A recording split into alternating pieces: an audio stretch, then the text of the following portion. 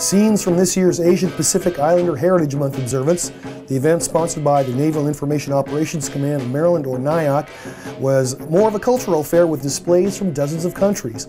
Hello and welcome to Meade Week. I'm Brian Spann. Also on this edition, the Orioles conduct a youth clinic.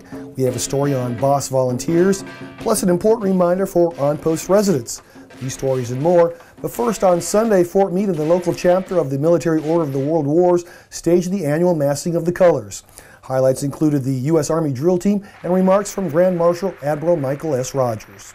Ladies and gentlemen, let's hear for the drill team soloists.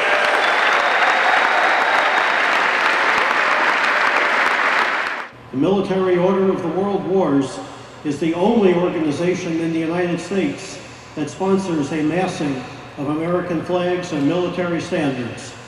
We are very proud to be part of that event. This occasion allows us to commemorate the sacrifices that American military men and women have made since the founding of this republic. It is always a great day to be a member of Team Meade, but today stands out from others as we have the privilege of partnering with the Military Order of World Wars once again to celebrate all who serve our nation and all who gave the ultimate sacrifice to preserve and advance this great nation of ours. With us today are veterans of every conflict our nation has engaged in since World War II. Veterans of past conflicts sit with veterans of our current conflicts who sit with veterans of our future conflicts. We also have with us men and women of our law enforcement and emergency service professionals who put their lives on the line to protect and serve our communities every day. In our color guards today, as you heard, we have members of the military. We have younger people who are in school, who are Cub Scouts, Girl Scouts, Brownies, Boy Scouts, who serve their community as police or fire professionals, who recognize the service of others in the form of Knights of Columbus and other organizations with us today. To all of you, I say thank you for your willingness to do this today, but more importantly, thank you for your participation in this idea of service. In other news, better opportunities for single service members, or B.O.S., is probably best known for its recreation programs. According to the Army, participants, quote, enhance their quality of life and contribute to their community, also through community service activities.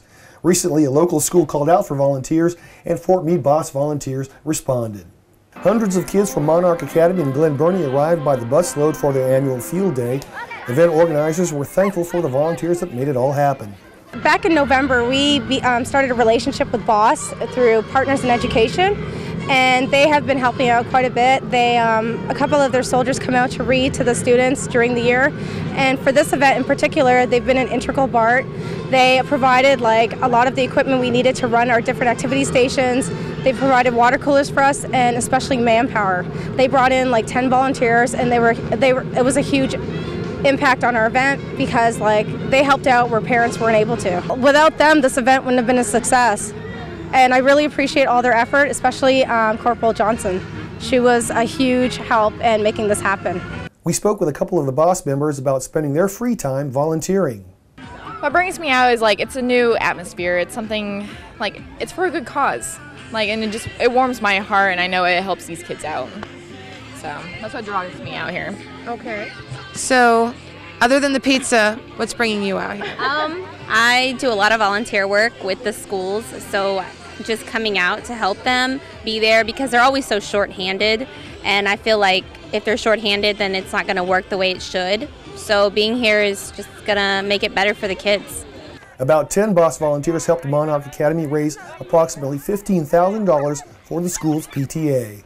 Meanwhile, a note from Corvius Military Living: the community center pools are opening this weekend, Saturday, May 23rd at 11 a.m. for the Memorial Day weekend. There are a couple of things to remember. Residents will need a pool pass. Passes are available at the community centers, and 4 guests are allowed per family. These are the pool hours for the summer: Monday through Thursday, 11 a.m. to 7 p.m., weekends and holidays, 11 a.m. to 8 p.m. An important note: weekday pool hours are 4 to 8 p.m. until the school year gets out. And that's Meade Week for this week. I'm Brian Spann. For everyone at Meade TV and the Fort Meade Public Affairs Office, have a great Meade Week.